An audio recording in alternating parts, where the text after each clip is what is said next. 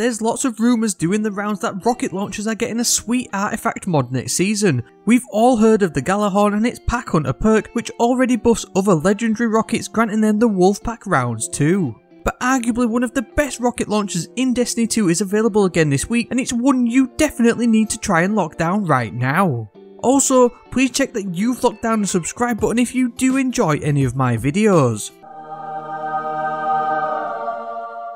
This perk synergy is unique to the Hothead, as it basically lets you massively increase the DPS of it by being able to shoot 3 rockets in quick succession. Clown Cartridge will automatically overflow the magazine to 2 rounds on every single reload as long as you have ammo in the reserves. Next, Demolitionist, although not a damage dealing perk, and aside from granting bonus grenade energy on kills with the weapon, simply throwing a grenade will auto reload the weapon too. This only gives you 1 round back as it won't trigger Clown Cartridge, but now you've got 3 rockets to set off back to back to back, making it perfect for high burst boss damage, even allowing it to compete with the current fusion rifle meta or any other meta for that matter. As for the actual numbers, 1 rocket hits for 77,000, but with the 3 round burst you can achieve, it bumps the DPS to way over 96,000, putting it on par with the highest heavy hitting DPS weapons in the game like the 1000 Voices and Sleeper Simulant.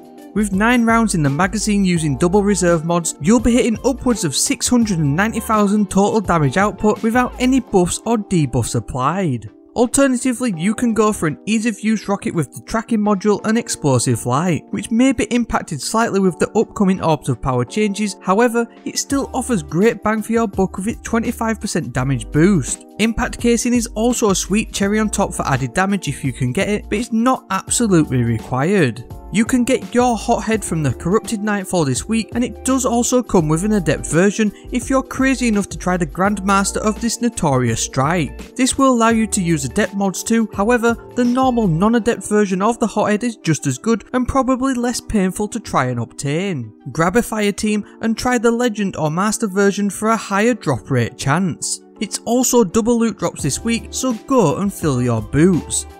If you want a slept on fusion rifle to pair with this god tier rocket launcher, check out this build video for one that might surprise you.